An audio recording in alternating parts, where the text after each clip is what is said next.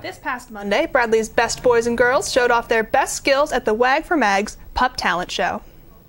Pups Got Talent was hosted in the Newmiller Hall. The pups were dressed in their best clothes with help from their wonderful trainers. They showed off their amazing skills like sitting, eating, jumping, singing, and running.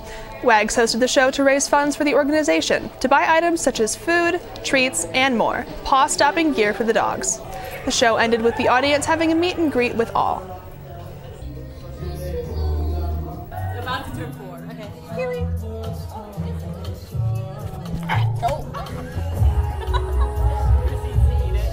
With our Puppies Got Talent fundraiser, which we have some fun little talents that we do with all of our dogs, and all the money we raise goes directly to buying their dog food, any other necessities that they need, because we do pay for that ourselves, and we're all college students, and we know that that can get expensive.